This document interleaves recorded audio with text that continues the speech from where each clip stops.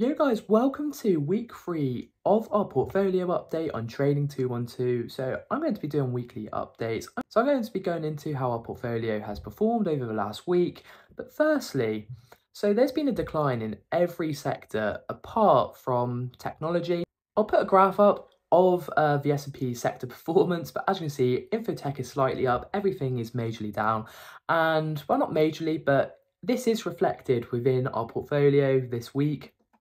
So I discussed this more in my video yesterday, why I'm going to be investing more in REITs, but basically this is mostly because of Federal Reserve. There were some meeting minutes and there was a very pessimistic view that they were actually going to cut rates anytime soon. This is similar for the UK as well, with the Bank of England looking like they're more unlikely to have summer rate cuts as well. So this was indeed reflected within the market. But with that, let's have a look at our portfolio. So in our last update, our portfolio closed at £10,825.12. And this week, it's actually £10,834.62. So basically, it's just gone up by £9.50, so just under the £10 mark, which obviously is actually quite bad when I get into how much we've stuck in, and yeah.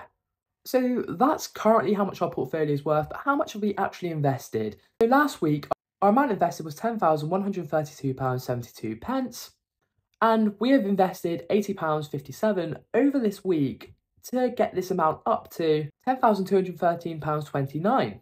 So I explained this more within our previous portfolio updates, but Trading212 actually pays 5.2% on cash held. So due to this, we have actually earned just an extra 4p over a week. Obviously, this does build up over time. It's good to have it there, but it's nothing significant. So this is 5.2% interest from our current free funds of £36.13. So dividends, I actually did a video with all the upcoming dividends, the dividends we've had from so far this week, but we've had some furthermore coming in this week. So Caterpillar paid a dividend. This was on the 20th of May and it was 54p. Lloyd's also paid a dividend this week, which was the highest of the week, and that was £2.68, and that came in on the 21st of May. Then we actually had two come in on the 24th of May. We have the Royal Bank of Canada and also Eaton. So the first one was the Royal Bank of Canada one, which paid us £1.03, and our second one was Eaton, which paid us 35p. So this meant dividends in this week was £4.60, bringing our total portfolio value, including our free cash and our portfolio value, to £10,870.75. So what have we got upcoming in dividends wise? So I'll stick them up here, so if you want to pause it, you can. But Agco is coming in on the 14th of June. We've got Alphabet on the 17th of June. BAE Systems is within a week, so that's on the 3rd of June. We've got GSK, 11th of June, so BAE Systems, GSK are, massive FTSE 100 holdings. We got IBM on the 10th of June, KKR on the 28th of May, which does actually mean that that one will come in before the next portfolio update. And we got Legal & General, which I did say last time, but I believe that this one's going to be quite a good dividend for us, totaling about £5. We've also got Microsoft, and then we got Reality Income and Stag, which are monthly dividend payers, which I did explain why I've invested in my REITs video yesterday. So let's break down our portfolio with some major changes. So the first one is our long-term pie. I really do want to carry on with this. I just need to reshuffle. So basically, I sold our holdings of the long-term pie, which I did make a video why I'm investing in them the other day. And I will invest in them. But to be fully transparent, I've stuck it in the almost daily dividends pie. Do I think that this is a better investment than what we'd be investing in long-term pie? Absolutely not. So if you're investing, I'd probably go for my long-term pie. If I'm totally honest, you probably say, well, why have you gone and done this? Well, the answer is obviously content. This gives me more sustainable weekly videos. Videos means that, it equates to the same as like a low dividend. So I'm hoping that, over 52 weeks, that'll give some money, which would probably overturn the amount of money I would get from investing in either pie anyway. And I'd also get dividends from this pie as well. So I'm going to try it out. I think it could be the way to go, but we'll see.